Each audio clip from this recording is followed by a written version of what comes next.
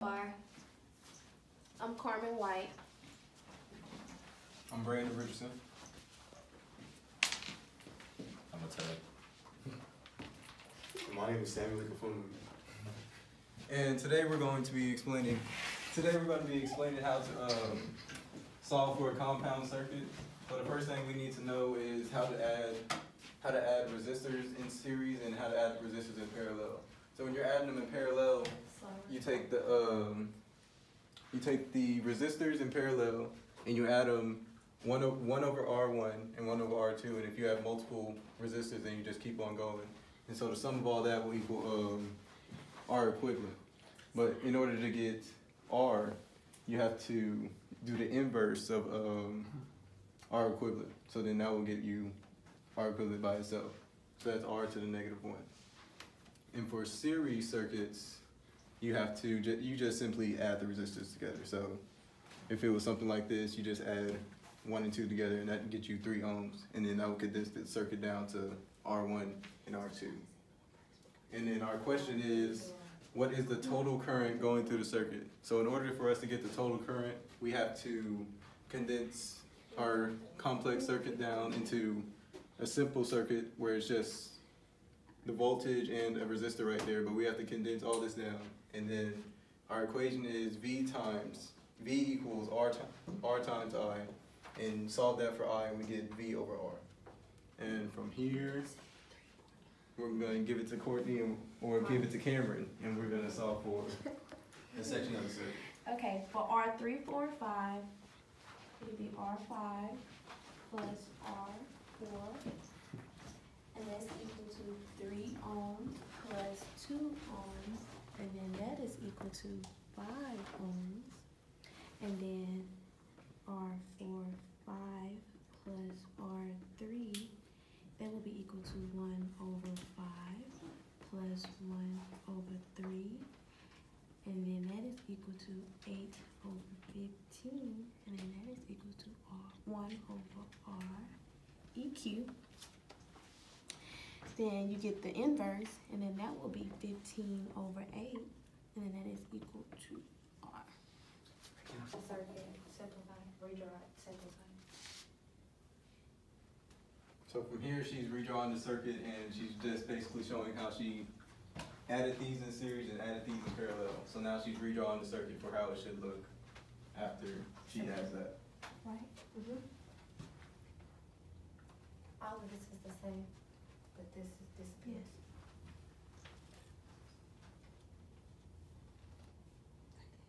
Mm-hmm. It's okay. Okay. So Okay. next I'll do the series of 6 through 9. So our new circuit looks like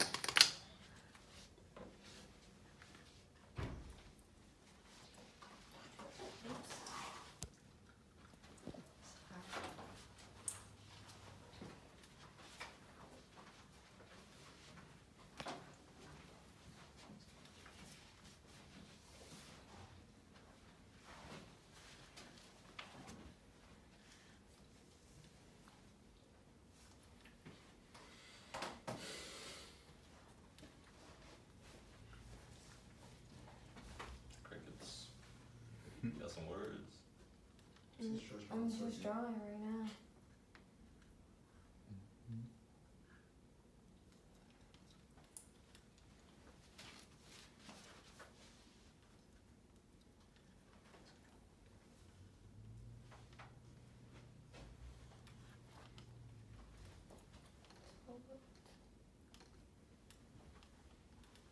Okay, so when she figured it out, she did 3, 4, and 5. So after 3, 4, and 5, you're left with just this. And then now I'm going to solve R6 through R9. So with R6 through R9, we have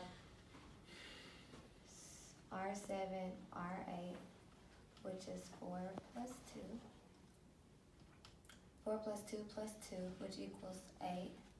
And then you have R7, 8, and 9 plus R6, which equals this is our series, so you would do 1 over 8 plus 1 over 1, which will give you 1, which will give you,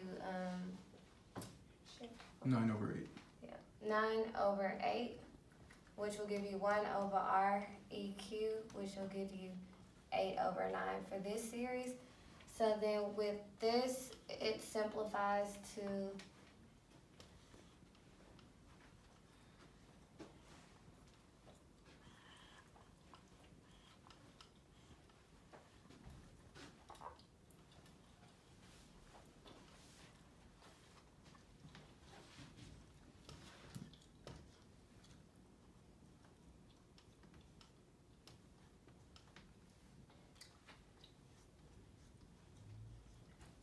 and now I'll pass the marker to Samuel. So since Carmen and Courtney already did the top part and the left part, I'm gonna tackle the middle part. So for me, R1.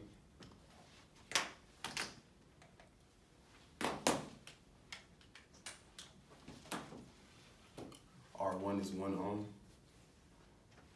I'm sorry, right here. R1 is 1 ohm. I'm gonna be doing R1 and 2. Mm-hmm. So we basically just add the amount of ohms. So R1 is 1 ohm.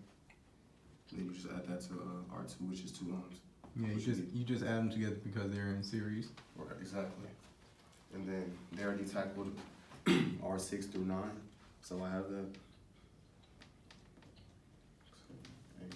And now R1 and 2 is in parallel with R6 through 9, and so now he's adding those in parallel. I'm adding those. So they already had it to be 15/8 for R6 through 9. And then For R1, 2. yeah, I'm tripping. For R1 and 2, it'll be 8/9 ohms.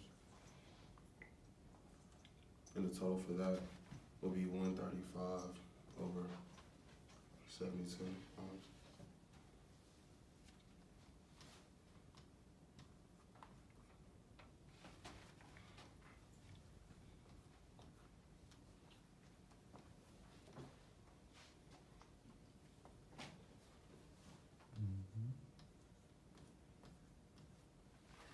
And that will be the total for R.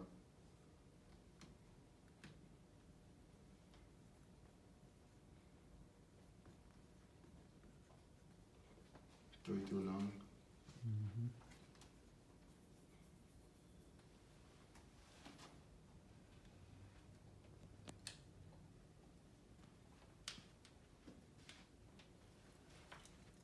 Okay, so I'm gonna also add from R3 to 9 to R1 and 2.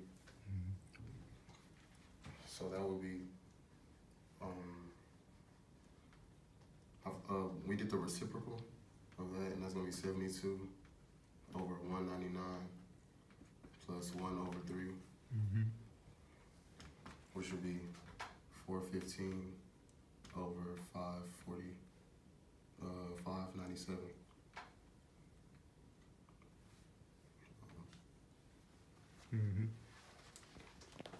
And from there, that is the total resistance of the circuit. So, which means that we now have a circuit that looks like this. With the amount of ohms being this right here. And from there, we will have a TAE solve for the total current going through the circuit. Okay. So in my segment of this, basically we had found the total resistance, which was 415. Piton. 415 over 597. And basically realizing that, we realized that the formula for current is, well, really the formula for voltage is V equals IR. So in order to find current, which is our goal, we have to, of course, evaluate this or simplify this to find current. So it'll be I equals V over R. And then we simply plug it in. We simply plug in the values to find, of course, what we need to. So given that, it becomes 12 over 4-1. 0.7. It goes to 0.75. Okay. To simplify it, 0.75, which equates to 16. 16 2 units. 16 ohms. amps. Amps. So Big A. It's okay. That was 16 amps. And go back to that. And then from there, this is how you solve a complex circuit. You have to first have your circuit, condense it down, and break down each point. So we broke this down into, we added these in series, broke that down into one circuit. Then you add those two series in parallel, and it becomes one circuit right here. You go up here, add these in series, add these 3 resistors in series, then you have a circuit right here. Add those 2 in parallel, and then you'll have a circuit. Then from there, you'll have one circuit here and one circuit here. Add those in series. Then you'll have a circuit here. You have these 2 circuits here, so add them in series. And then lastly, add those 2 in parallel. And then you'll be left with that small circuit. And then from there, you'll be able to find the current going through the whole circuit because you found the equivalent resistance. And from there, you have to solve for I. So you get V over R. And then from there, you just plug in your values, and that's